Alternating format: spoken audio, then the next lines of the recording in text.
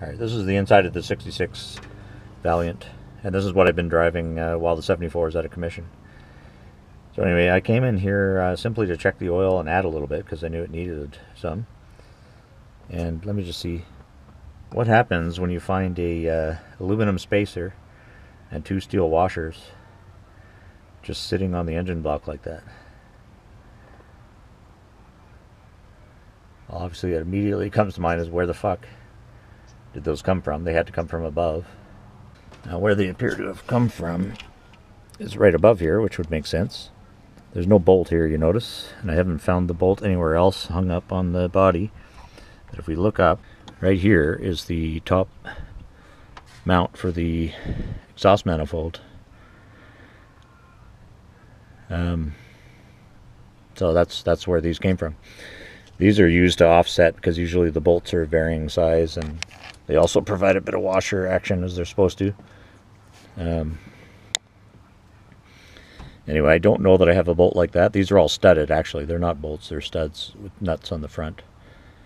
So I'll see if I have a bolt that size. If I don't, I'm a little fucked, and I'll drive it as is and then figure out another way. But I'm going to have to well, not torque them, but make sure that they're all intact.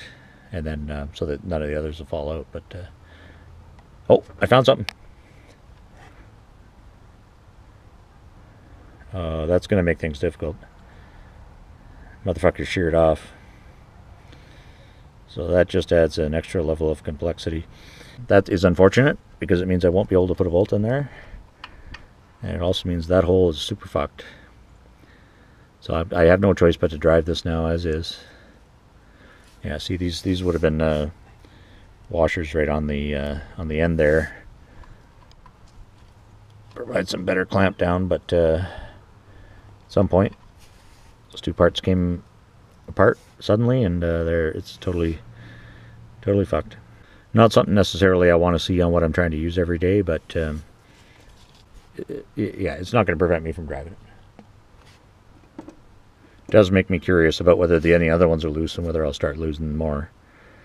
I really haven't taken these manifolds off since I bought the car because it's such a pain in the ass to put back on. It looks terrible. Like it just looks like a job and a half.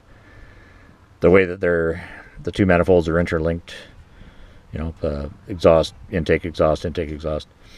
It looks like a total pain in the ass, and it looks like it'll leak at the drop of a hat.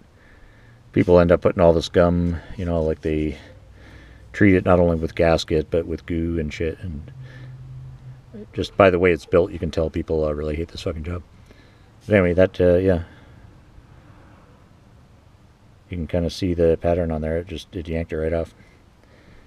Anyway, some more fun, but yeah, this isn't going to stop me. We're driving anyway.